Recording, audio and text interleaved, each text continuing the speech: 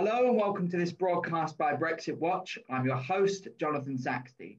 Today we are delighted to welcome the Conservative Member of Parliament, Sir Desmond Swayne, to Brexit Watch. Sir Desmond, welcome to Brexit Watch. Really good to have you today. Thank you. So Desmond, I'd like to begin with the current situation. We thought the first lockdown was the only lockdown. Now, obviously, we've heard over the weekend that England is entering a second lockdown. What are your thoughts on this and the government's current handling of the coronavirus crisis? Well, my thoughts are what the Prime Minister thought a couple of weeks ago when he told us another lockdown would be a disaster. I think it is a disaster. And it comes down to a judgment call in the end between the certainty of the economic damage, the unemployment, the loss of livelihoods, the years that we will have to spend paying back all the shed loads of money that we are borrowing, which will mean reductions in investment elsewhere in the public sector that will be a consequence on that. So it's that certainty as against the possibility of the NHS being temporarily overwhelmed. And I'm not persuaded that that possibility is a very likely one, notwithstanding the evidence that's been presented somewhat disputedly in the last few days. But nevertheless, my view is it's that certainty of economic disaster as against the possibility of a health disaster. I don't dispute for one moment it would be disastrous if hospitals were to be overwhelmed. We have seen it before. It's not a pleasant sight. We've had it in flu epidemics with people being treated on the corridors and on trolleys, and undoubtedly more people would die as a consequence. But I think you have to take a mature and there is no good outcome, but a judgment between these two alternatives. And my judgment goes with actually the economic disaster and the number of deaths that causes in the long term is a worse possibility than the possibility of the NHS being temporarily overwhelmed, which I'm doubtful about. How widespread do you feel your opinion is on the Conservative backbenchers right now? Well, in terms of actual measurable votes, it hasn't been very strong thus far. I think about 40 Conservatives voted against the imposition of the 10 o'clock curfew. When it was, we were debating and voting on the statutory instruments on face masks and things like that, it was in single figures. So I never like to overegg these things. However, when I have made my feelings clear in the chamber, a very large number of colleagues have said they agreed with me, including ministers. So I think the feeling is very widespread. I don't dispute for a moment that there are people there are government loyalists who believe that it's doing the right thing, and however unpleasant it is, it's the right course of action, and they're entitled to their point of view. And I don't dispute for one moment that they're doing that for the best, what they believe is the best possible interests of the country. I just happen to disagree. So Desmond, if you were Boris Johnson, what would you be doing right now? Well, what I would have done is that I would have investigated the possibilities of providing rather more shielding of some sort or protection for those people who are clearly going to be vulnerable. And frankly, I'd let the rest of us get on with our lives. Reality is that, 1,700 or so people die every day. And, COVID is by no means chief amongst their killers. Indeed, over the last few weeks, flu has killed more than COVID. When we have a heavy flu epidemic, a bad flu winter, it can kill 80,000 people. Do we shut down the economy? Do we behave in this extraordinary way? I can understand entirely the fear of the damage of people seeing those dreadful scenes at hospitals that were seen in northern Italy, which would be worse in the winter because you've got flu, coronavirus, and novel virus all at the same time. I can understand the desire to try and prevent that, and I'd certainly try and prevent that, but I would seek to do it by keeping the economy open. I'm not in favor of any kind of lockdown. Lockdowns are proven to do only one thing: make us all poorer and make poor people even poorer. Can you expand a bit more on that? What do you see as the long-term ramifications of this second announced lockdown? Well, we've already seen it's Sage itself speaking of 180,000 extra deaths as a consequence of lockdown because of the failure to treat a whole series of other conditions. That was something that one of their papers produced early in the last lockdown. And the government has its own projections over the next couple of years for people who will die from not having been treated for all sorts of other conditions. What you don't see is the long-term effect on people's lives. What's our means of measuring the impact of the misery of prolonged unemployment, of people's life chances being hugely reduced if they're young at the moment, just coming out of university? All the evidence shows that if you start your life in unemployment, it's very, very hard to get out of. It's the sheer drain on the economy that paying back billions and billions of pounds will take over the next generation to deal with that, and the diminution in investment elsewhere in the economy, unless we decide we're going to pay for it all through inflation, which comes with its own disasters. You mentioned SAGE. What are your opinions on the scientific advice that the Prime Minister is receiving at the moment? Well, if you ask a scientist, how do you stop a disease that spreads through social contact? Those scientists will say you've got to stop human contact, which is effectively what they've done. But and I was being asked this morning, well, shouldn't there be economists on SAGE? Well, you don't need an economist to tell you that stopping human contact is a disaster. And it's for politicians to weigh up what they're told by scientists they need to do as against the economic and social costs of that. That's our job. We are not prisoners of the scientists. We're not told to be here that we have to follow the science, because the science itself is disputed, just as economics is disputed, so science is disputed. I mean, I receive, because of the stance that I've taken, I receive a huge volume of correspondence from the ordinary GPs who are seeing the effect of this on the ground, through to professors in eminent university hospitals saying, you've got it right and SAGE has got it wrong. The science is disputed. And frankly, what we need is a SAGE that represents more of that dispute rather than an orthodoxy saying, you've got to do this. We've seen the polling, Sir Desmond. It seems to indicate widespread support for lockdown, although this is disputed, and we've seen the issue of preference falsification before. And of course, so long as government support schemes are in place, there may be more support for lockdown as the full economic ramifications of this is revealed. Of course, that may well change.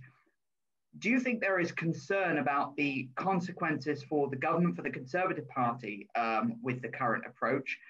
We heard over the weekend the relaunch of the Brexit Party as a sort of a new Reform UK. Do you think this is a concern for Conservatives, that actually there could be some some electoral consequences for the party? Well, it's much wider.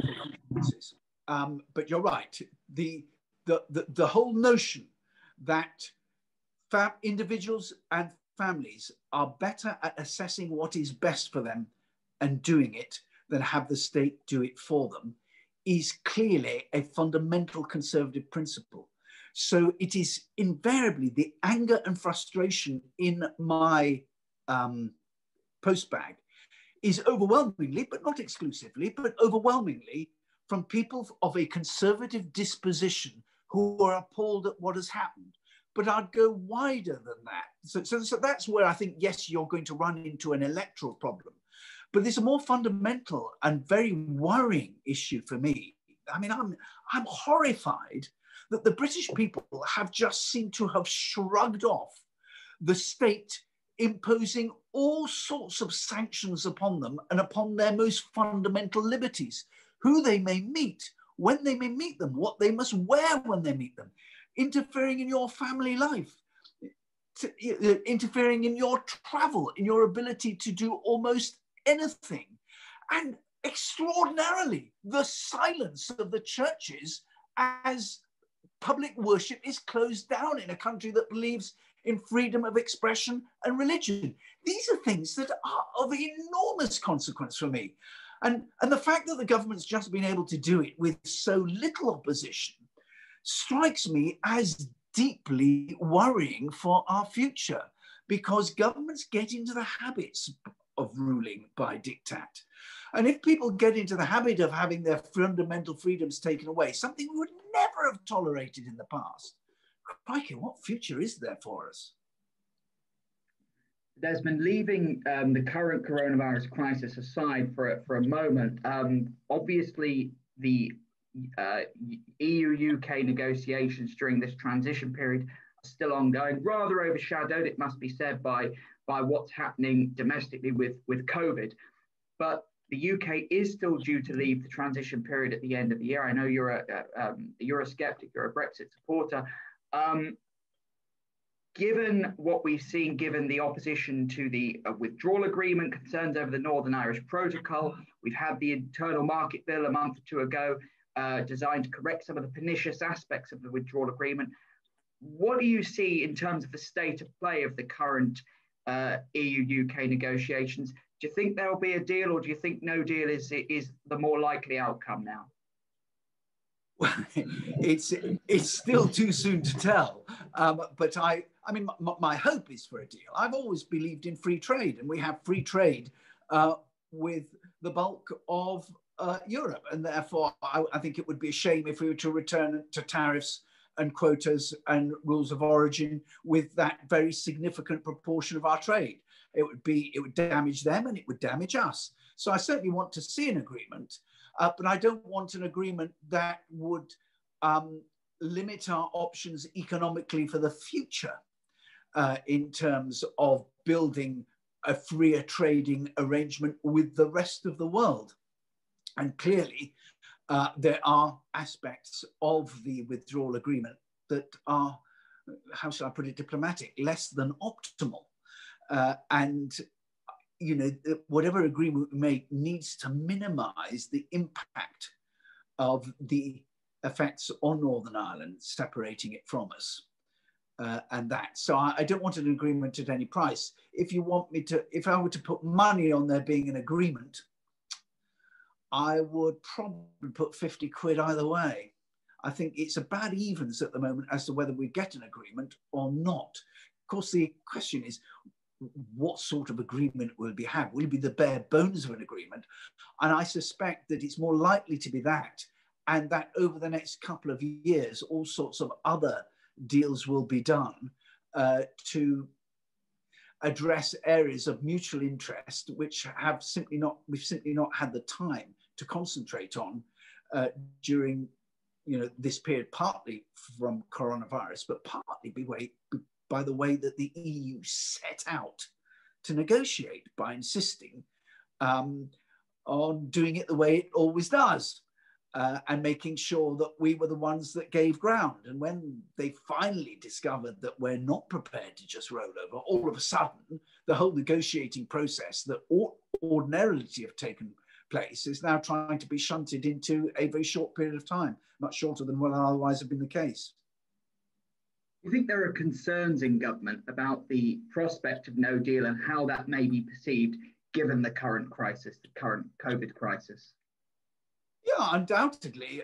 You don't want to add to any perception of mayhem.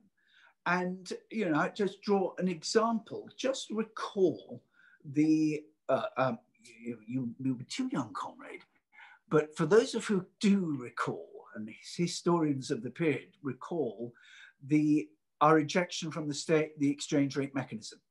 And if you ask people who were about at the time and adult at the time and informed at the time, what will they recall? They'll recall interest rates at 15%, and the mayhem and the misery and the disaster. Well, actually, it was a huge release. And the recovery began almost immediately. And hey, interest rates were at 15% for half a day.